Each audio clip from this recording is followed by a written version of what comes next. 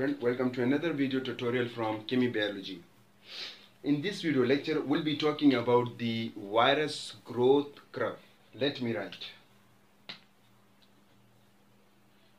Virus growth curve.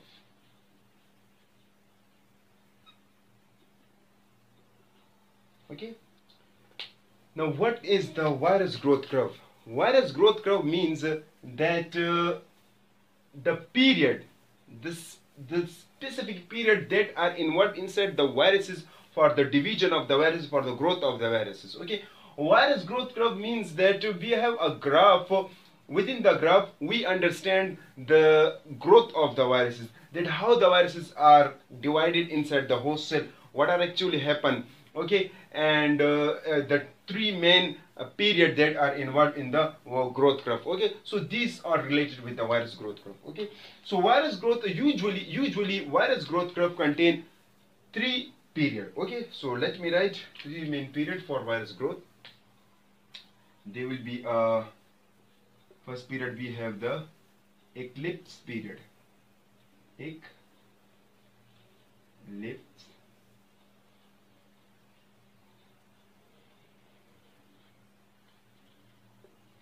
Eclipse period. Okay, nin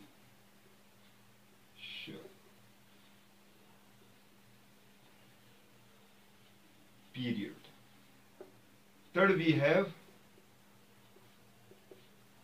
stationary period.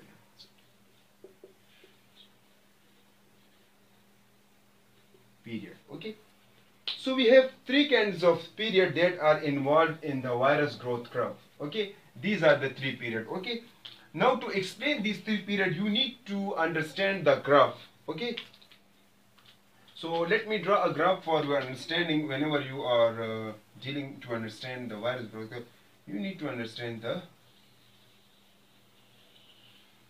this one graph. Okay, let's suppose this is x-axis, these are the y-axis. This is x-axis, this is the y-axis. In x-axis we have the time, in y-axis we have the virus infection.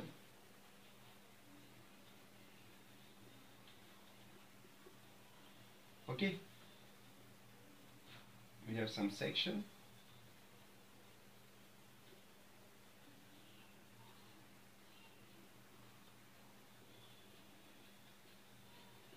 Okay, we have some section. What happened? In this case, first of all,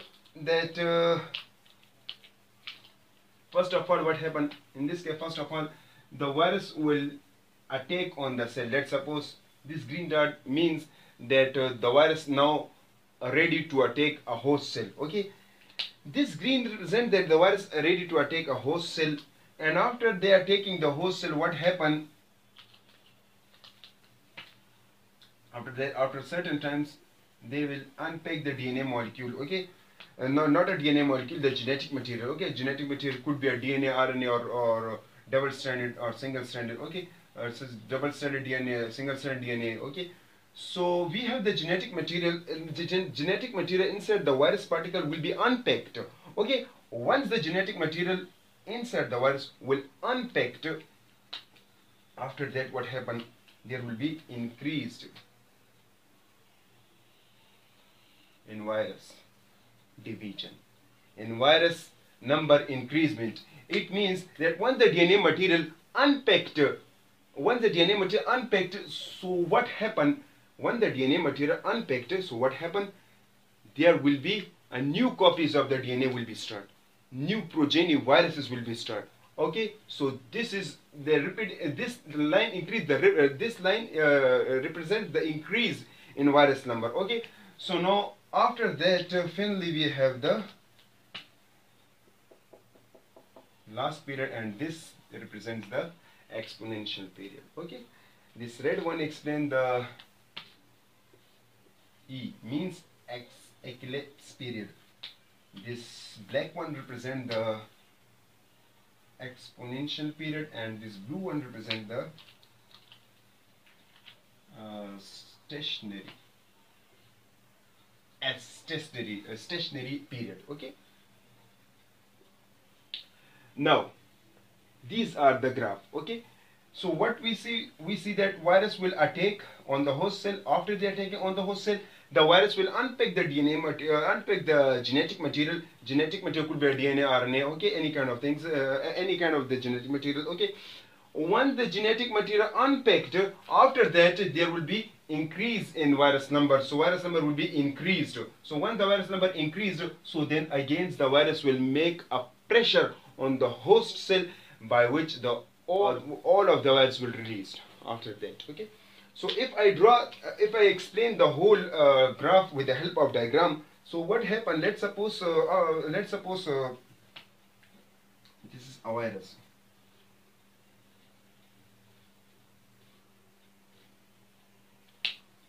They have gene of interest, DNA, RNA, or single strand, double strand. Okay, let's suppose these are the genetic material present. This black one, let's suppose a host cell. Okay. What actually the virus do? The virus attack to the host cell, and once they attack inside to the host cell, so now the virus get enter inside the host cell. Okay. And what happened after that? They have the gene of interest,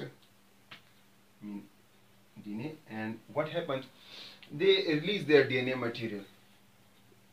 Now once the DNA material is released, so then the DNA polymerase, and let's suppose this blue one represents the DNA polymerase. The DNA polymerase set, and they will start to make what? They will start to make the proteins. So the black will be represents let's suppose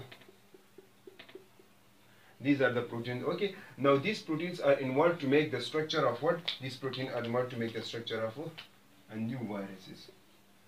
So we have new viruses. Okay.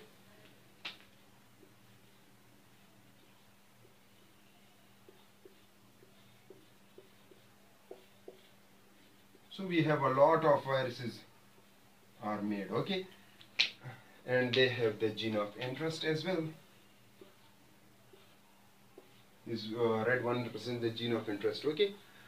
Once the virus make their copy inside the host cell, so after that they will put pressure, or they release an enzyme which are called lysozyme. So with the help of lysozyme, what happens? The cell membrane will be burst, and all of the virus will release. Okay. So this is the eclipse period, when the virus attack and they release their genetic material. This is called eclipse period. When the virus make their copies just like that. Okay. So this is called exponential period. Okay. In this period, the protein material or the process of the DNA polymerase will also happen. Okay. This genetic material, so then DNA polymerase will sit, and protein material will made. After that, virus structures are made. These are called the exponential period. And last we have the stationary period, means the virus put pressure on the host membrane, by which all of the viruses are released. Once all of the viruses are released from the host cell, so this period is called stationary period. Okay. So that's in the sense about the virus growth curve. Okay. Now I hope this video helpful. If you like this video, please hit the like button, share this video, and subscribe my channel to get more video lesson. Okay. If you have any kind of question, so try to best write a question in a comment. I will try my best to give you answer as soon as possible. Okay. And thank you so much.